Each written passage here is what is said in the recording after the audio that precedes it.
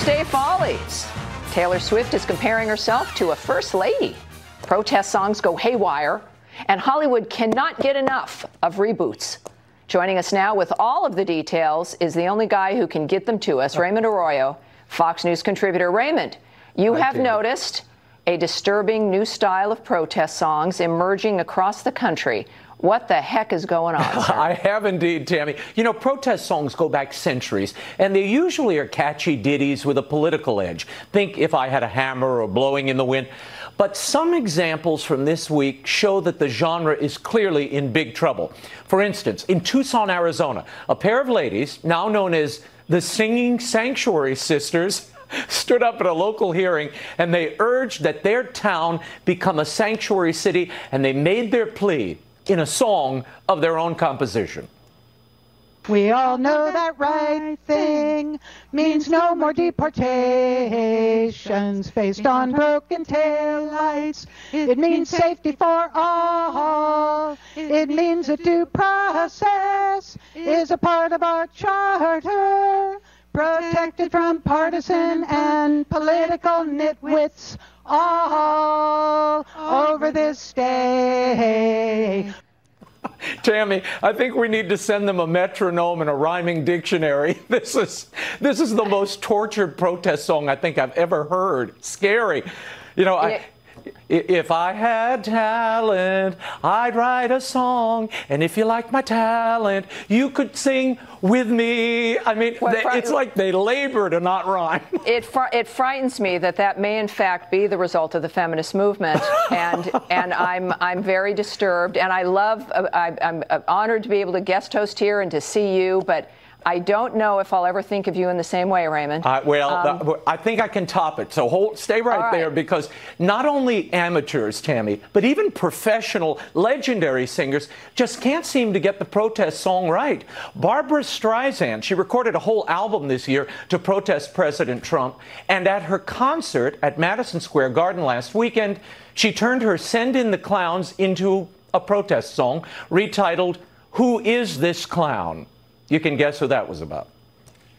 Is this his art of the deal or some awful joke? You've got to admit this fraudulent twit is so full of... Oh, Tammy. This is painful. I can't even listen to it. It's so bad. But it's a shame. It is a shame.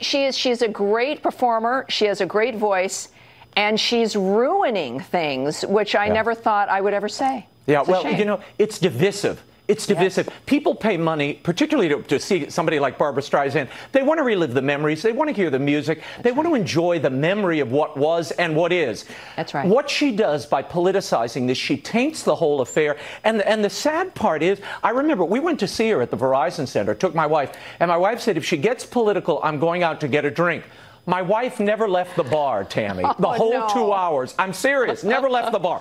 So it's sad. It's sad to watch this. But if you're going to do a protest song, be clever about it. This wasn't. Sure. Now, since we're speaking of retreads, Tammy, this week we also saw a series of reboots that is breathtaking, even by Hollywood standards.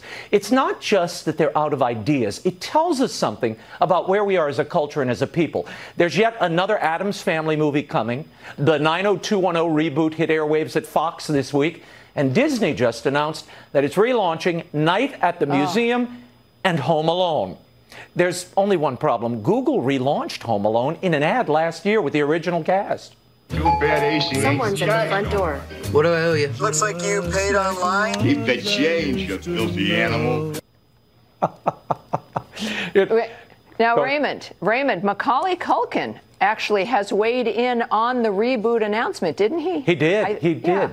Yeah, he posted this picture, tweeting, "This is what an updated Home Alone would actually look like." That's Macaulay at 38 today. And he said, "Hey, Disney, call me."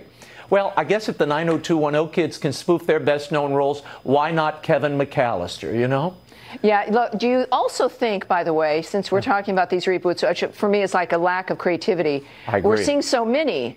What do they tell us, though, about the culture in general? Yeah. Well, I think they tell us, first of all, there's a love of nostalgia. People want to go back because I think they're so traumatized by the present scene, by what they're seeing now. Good point. The dangerous thing is, by going back, that begins to define this era. And this has become the reboot, retread, rerun era. We had the me era. This is the re era, and I'm worried about that. Yeah. I'm worried about the constant now, looks back. The time flies when you're having fun, but before we run out of time, Raymond, I have to get your reaction to this new interview with Taylor Swift. She compared herself to a first lady. Who was it? Hillary Clinton. She said she couldn't endorse Hillary in the last campaign because, quote, the summer before that election, all people were saying was, she's calculated, she's manipulative, she's not what she seems, she's a snake, she's a liar. These are the same exact insults people were hurling at Hillary. Would I be an endorsement or would I be a liability? Look, snakes of a feather flock together. Look at the two lying women, the two nasty women. Now, Tammy, it seems to me Swift's critics may have been right because she was callously calculating here how to keep her Hillary endorsement under wraps. And the last time she endorsed anybody, she kind of flamed out. Remember? She endorsed all those Democrats against Marsha Blackburn in Tennessee. Didn't turn out so well for her. It does come down to just stay out of the politics. Stay out of the politics. Raymond, thank you. Great